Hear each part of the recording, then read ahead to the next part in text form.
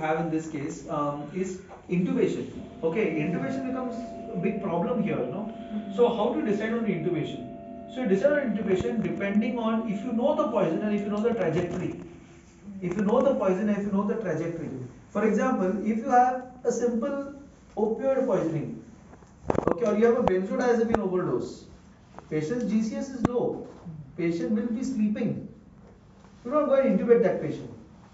He's sleeping, his RR is low. Okay, he's not going to have secretions because the toxidrome says it's not going to have increased secretions. He's just sleeping. If he's sleeping, let him sleep for some more time, he will get up. Don't go and intubate him. I just said don't go and intubate him. Similarly, if you have benzodiazepine overdose with an RR that is low, so we said when you have sedative hypnotics, you can have the respiratory to be on the lower side. Then that patient will develop a carbon dioxide intoxication because he will develop low RR, carbon dioxide accumulate in his body, and he will become problematic because of hypercarbia. In such cases, when the RR is low, again don't intubate because there is a drug to increase the RR. Flumazenil will help to improve the RR. In narcotics, naloxone will help to get off the respiratory depression. You understand? So you have to know the trajectory, what you're facing. What the trajectory. If you have a TCA poisoning and he's come down, no, intubate because the TCA poisoning will lead to arrhythmia. If you have TCA poisoning, it is going to cause arrhythmia. Patient will arrest. इसको V-type होने वाला है, इसको कुछ अलग कुछ होने वाला है. No, intubate. If the GCS is low, you have to know the trajectory what you're looking at. You understand? If you have an organophosphorus poisoning, you know if this patient aspirates, it's going to go into the lungs. You will die. I need to give very high doses of stuff. Intubate. You understand?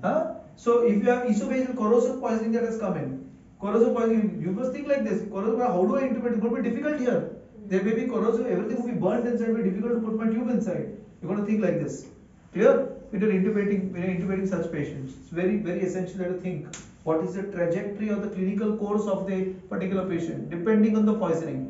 If the poisoning is going to relieve quickly, I would wait. You understand? I don't want to intubate in such cases. So, now what about if the patient seizes in front of you? What is the drug you will use?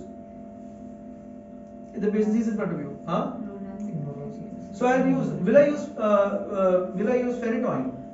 I will not use phenytoin. Why will I not use phenytoin? Because it is sodium channel blocker. It is sodium channel blocker. I don't want to use phenytoin because it will mix my everything ki kya chal raha hai. If he goes into something, it will be something else only. I will not use sodium channel. The drug of anti-epileptic of choice in such cases is usually a benzodiazepine like lorazepam followed by levetiracetam. The drug of choice is usually benzodiazepine followed by a levetiracetam, not phenytoin.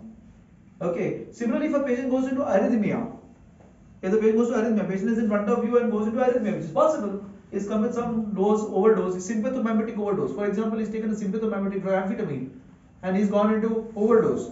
If the overdose has come to you and he's having regular runs of EDAX, what will you do in such cases?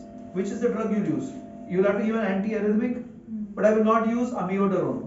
I will not use amiodarone because amiodarone itself will cause prolongation of the QT.